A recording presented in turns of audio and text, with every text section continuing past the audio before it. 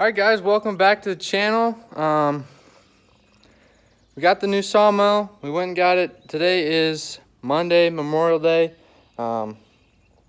We went and picked it up. Me and my girlfriend went to Indiana. We left Thursday night after work, and then we picked it up Friday morning.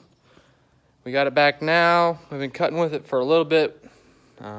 We've probably cut 20 or so logs, but there's a little bit of film from when we were driving up to Indiana, and then there's a little bit while we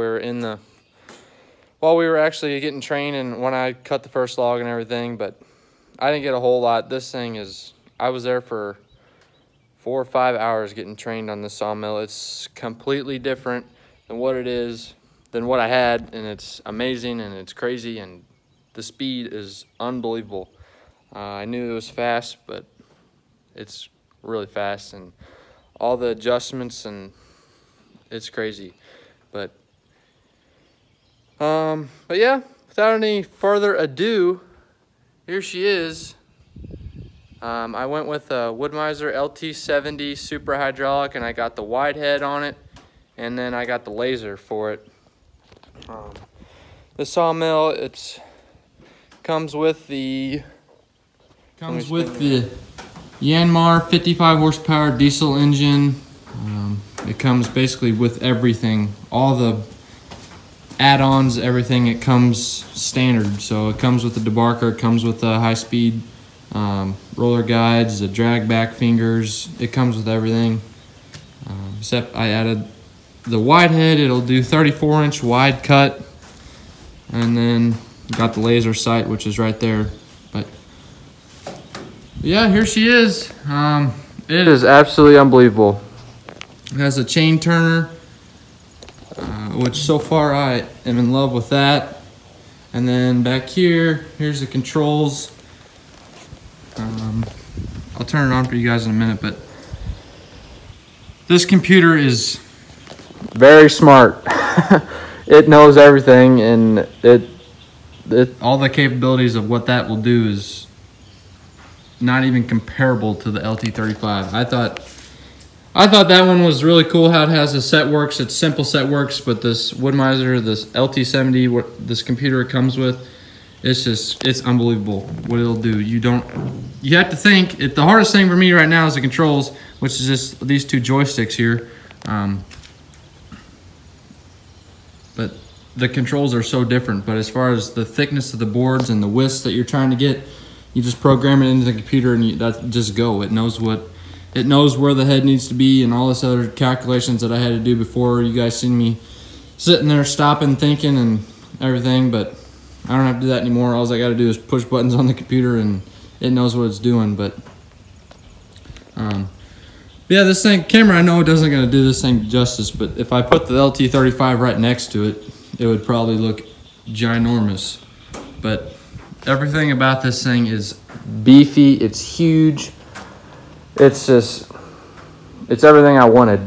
The reason I went with this is because people thought I was going to get an LT40 wide or LT50 or whatever. I know the way how this is going to work, where I want to go with this. I just wanted to get the biggest one they had. This is the biggest portable sawmill that they make. After this one, it goes to industrial size sawmill, and I'm not quite ready for that yet. This will take me a long ways with this, what it'll do and its capabilities.